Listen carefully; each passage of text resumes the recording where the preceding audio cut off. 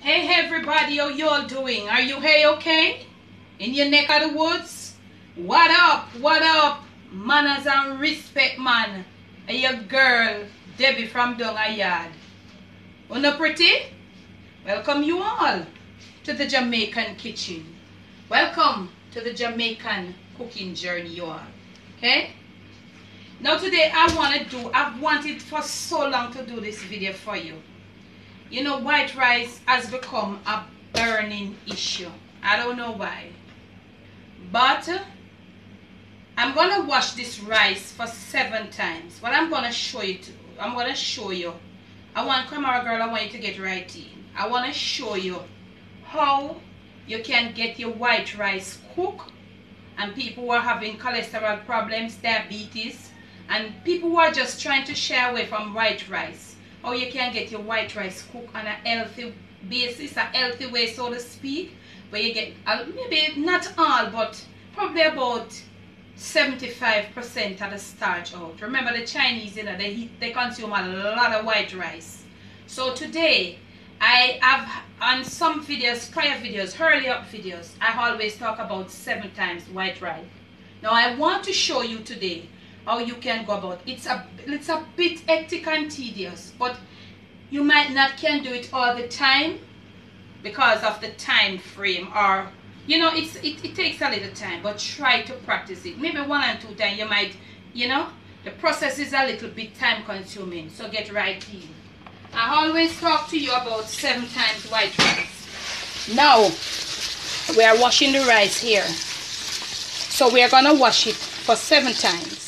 And I don't want anybody telling me who wants to see me I wash my rice 7 times. Yes, I want you all to look. This is like 20 ounces of rice. Look at the first water, you all. Okay, let me get it. I have a few utensils. This is the first water, number 1. And we're throwing it off. I'm going to show you. Now we are at number 2. So you know you get your white rice in. And you wash it. It doesn't make sense you fill up the container with a lot of water. It's not gonna help. No, you can put both hands and you do a little thing like this if you care to. This is number 2 water, y'all. Please get right in. Remember, this is I'm teaching you all. I ain't gonna edit out anything. Remember, we are going 7 times. And I want you to take note, careful note, of how many, the color of the water each time. And this is plain white rice. Get right in, camera girl. Are you in? This is number 3. Okay.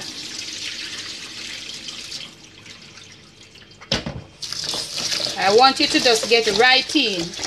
Yes, I'm going to show it. And at the end, when you all watch this video, I want you to leave your feedback. And I hope I don't get confused with the amount of times. Because normally when I'm doing it, I normally just come to the sink and do it and don't talk. But this is number 4. I hope you're looking at the color of the water each time it runs. This is number 4 water, y'all. So, we're doing that. And we are at, my water level just went down, family, but somebody probably else inside the building is using water. That's how it goes sometimes. This is number 5 water, y'all. Number 5. Somebody is using water in the building other than me. Oh, it's up back a little. So we were at number 5 in camera girl. Number 5.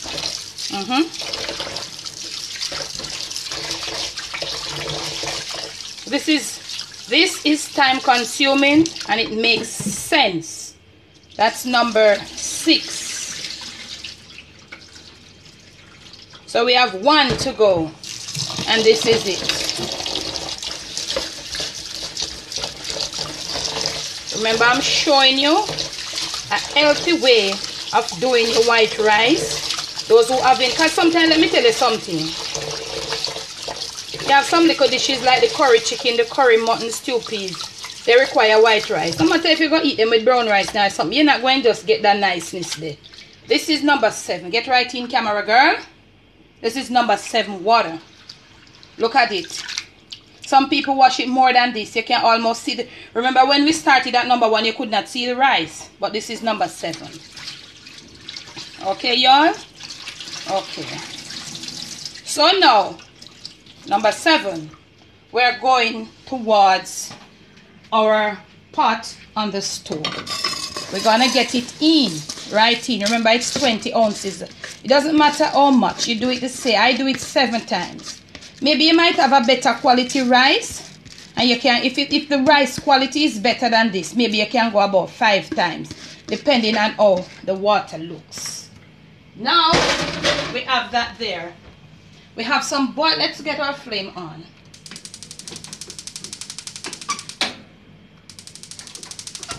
Okay. I have my kettle here with some boiling water. Right back, camera girl. And I'm going to pour just enough to cover the rice. I'm going to get the rice boiling.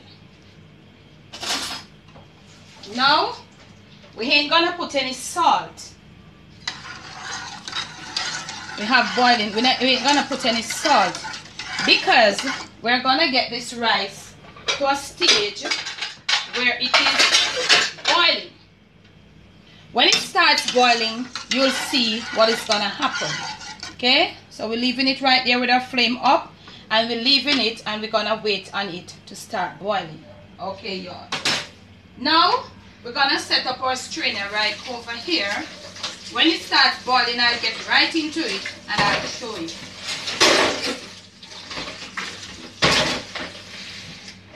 But in the meantime, in between time that is boiling, I want to welcome you all, my new subscribers.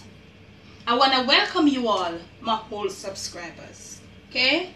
Welcome once more to the Jamaican kitchen. Once more, welcome to the Jamaican cooking journey. This is not a show, you all. It's a real life thing. When I cook inside here, my family and myself, we can consume it all. Let me just close up my window, family. I'm getting some extra breeze in. So my flame is sort of blowing. Okay, y'all? So what we do here is to show you in depth of what we are doing. I'm teaching you all how to cook Jamaican. And if I'm teaching you, I don't think I should be editing out anything. Because let me tell you something. Sometimes I watch some of these videos, and I said to myself, oh Lord, suppose me never know how to do that now. How in the world, how would I be able to do that? How? And you know what happened, family? Sometimes they do some of these things and when they edit it out, and if you really look and you see where they edit and come out, if you're really in, that's why you see at all times I keep asking, are you in? Are you in? If you're really in on some of these things, you realize something not right, You know that? If you are really in on some of these things, you realize there's something not right. Take for instance, somebody's gonna say, you're gonna, season a chicken, you're gonna do a whole chicken and you're gonna shove it in the oven at 275. How in the name of legs are you gonna start baking a chicken, a whole raw chicken at 275? It must be at a higher temperature and then after a certain time you reduce it. Because look here, put it in at 275 for 1 hour, okay? Put in season up your whole chicken, put it in at 275, which is 275 Fahrenheit, and you get that down to Celsius, which is about 275, 140, about 130, 135, there about 32, 132 or 37 going about there, Celsius, okay? Because the Fahrenheit is 2 times the Celsius, something like that. So some of these things, when they edit it out, you will never ever get it. And let me tell you something. Sometimes, even if people who don't edit like myself much, yes, there are things that we have got to edit, right? But for me, it's very little. It's very little. I prefer to do it in 2 and 3 parts for you to get it than for me to edit it out. Because how you gonna get it? Because I might just edit out the wrong part. Okay? So now, when it is edited out and it goes wrong on you, what happens? What happens? Now, we're coming right back here. And I think we are boiling. Camera girl, get right in. Now, did you get it, camera girl? Now, let me cover back this spot. I want you to get, you didn't get it, you know. You didn't get it. Let me see if I get it now. Yes, it was up here. All the way the boiling was up here.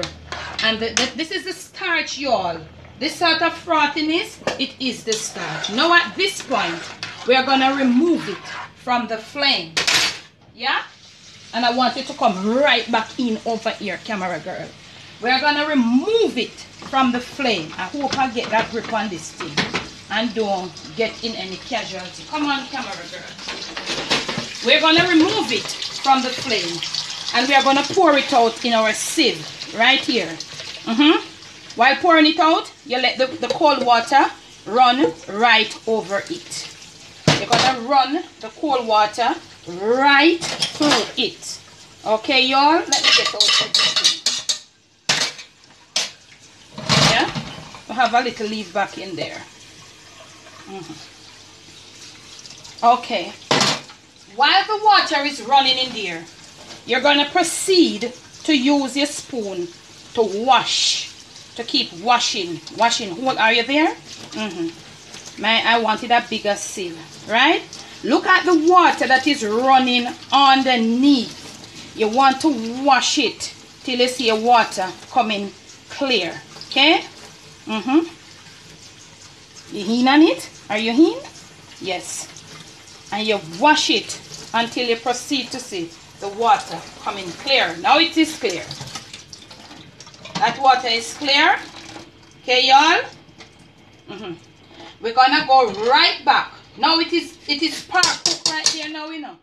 And maybe you're wondering, get back. What is Debbie down here doing? Yes, we're coming right back over here. And we have enough hot water inside our kettle. And we're gonna pour right over. And that will be enough to finish it off. Notch up your flame. Your flame is up. Now, you know you got to have to put your little salt in your rice. You're going to proceed now to salt your rice to your taste. You know I don't go for a lot of salt, but as I say, salt your rice to taste. And this is good for me. Now, some people use butter, but it's easier. Now to this 20 ounces of rice, I'm going to add like 2 running over tablespoons of light vegetable oil, canola, or any oil that is of a light color. Okay? And you're going to proceed to leave your rice to cook as how you'd cook a normal rice. Right in back, camera girl. Now look at the rice. You can see all the rice in the pot.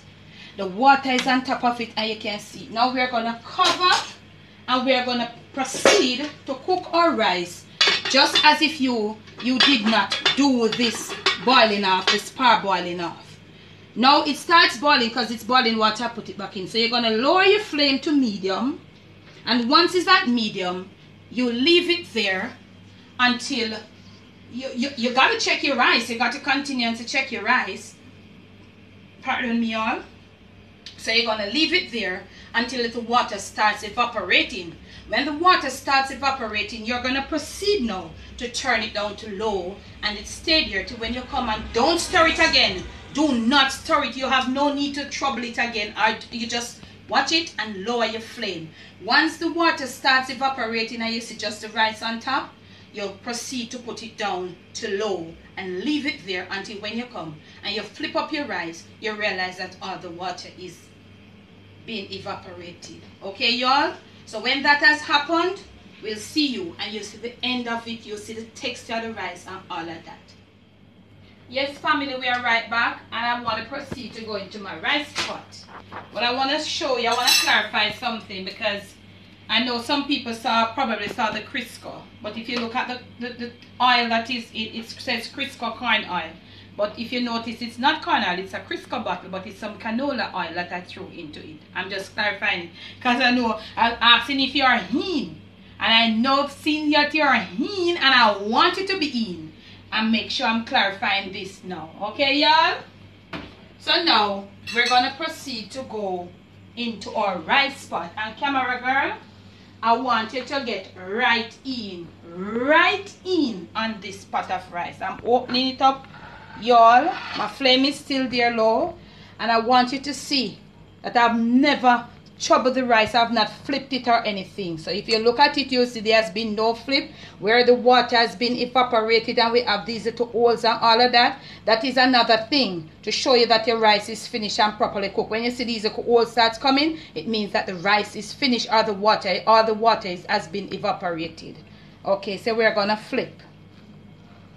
So let me turn off our flame, because it's quite evident that the rice is cooked. It's ready. Okay, y'all. So this is our 7 times white rice. Okay, you might not be here, but if you look at it, you'll realize. Okay, y'all, and this is a healthy way of doing your white rice. Okay, I'm gonna taste a little bit, which I know it tastes already.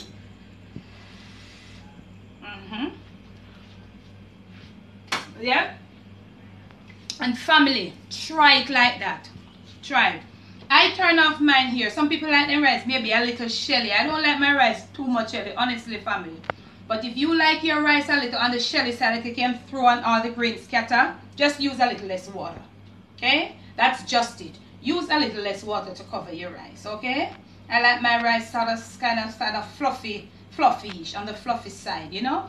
It's not nothing where, you know, I can dip down my mouth into all of that, family. But you know what happened?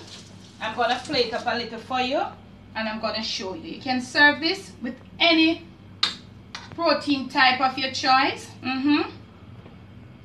Yes. Any protein type of your choice. Because it's just fluffy, it's just nice, and all of that. Okay? And I'm serving up this, right? When you don't get to cup it, because sometimes, you know, we cup it or we bowl it or plate it. But when you don't do that, you can fix it up nice like this. Get right in. You know?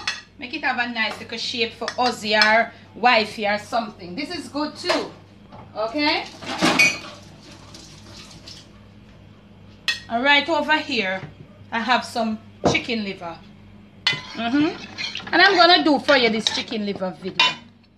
Okay? And I'm going to put, just showing you where you want to serve it up within a family. This is what I have, and I'm just showing you that I'm plating it up with some of this. Okay? And then right here, I have some callaloo, the Jamaican callaloo. And please check out the channel, y'all. It's there in depth, how you can clean it and all of that. So you can serve up this with your nice little serving of chicken liver. And your nice little serving of callaloo, your greens, whatever the greens you have where you are. This is our greens mostly in Jamaica, callaloo. A lot of people go for it, and this is a nutritious dish because this is chicken liver is filled with iron, and the callaloo is filled with iron.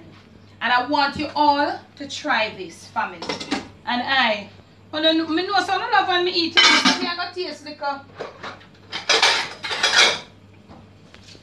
this is a Jamaican thing, you know. Any of y'all who ever do this, please to comment below. Any of you all old time, long time Jamaican ever do something like this, please to comment. Put in little on the pot cover. Come on y'all, right in. Any of you old time or any of you at all ever do this? Yeah man, put in a little on the pot cover. Yeah?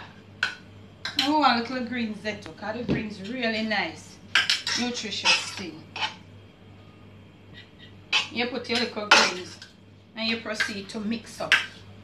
7 times white rice. Yeah, this is what was demonstrated today, but it's just what we're serving it with. A little callaloo, little greens, whatever your greens are, and some chicken liver. And there you have it. From my kitchen to yours. From my kitchen to your plate, to your stomach. I hope you all try this. My callaloo is peppery and my liver is peppery and nice. Really nice. And remember, any of you ever do this what me doing, eat out a pot cover, comment. From my kitchen to yours, please try it. 7 times white rice. Serve it whatever meat and protein of your choice. Yeah man, Debbie from down a yard. When I'm finished with you all on this channel, you all will be cooking Jamaican. Try it.